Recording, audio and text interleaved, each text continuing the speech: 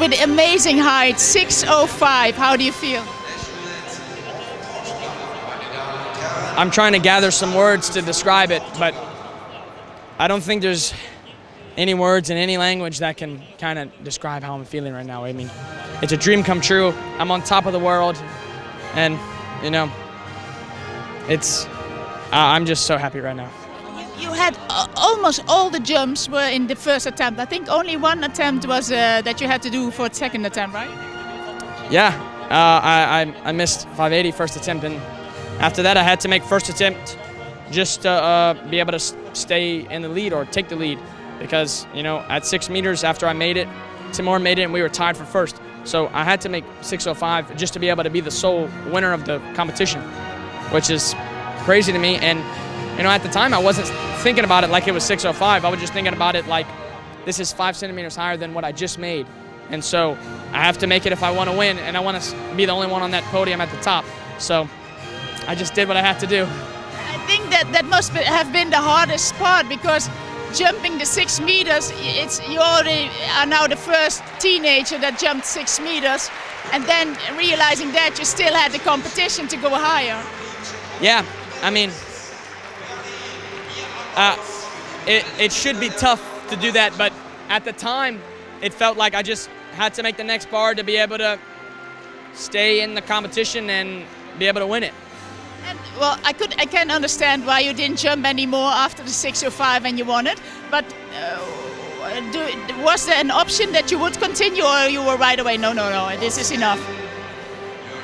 I was really tired, and I'm really tired right now. So I thought about it maybe for a second, but I had to see, I was focused on if they made it, we'd have to go to 6:10. But, you know, I don't know what to say really, but no, I was really tired.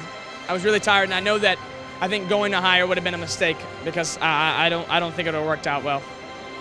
Your PB was 5:93 coming in this competition.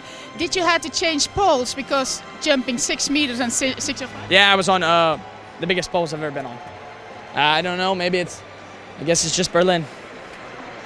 And your dad, how emotional is it to see your dad, and what advice did he give you? Advice, I don't, it wasn't much advice, it was just kind of just hugging and loving each other, and I think I really got emotional when I hugged my mom, because you know, she was there with me every day this year. She wrote all my workouts, and she trained me every day this entire year.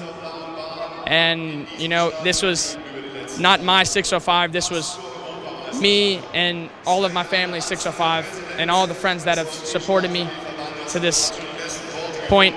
But I think just to be able to share it with my mom and dad here tonight was just, I couldn't have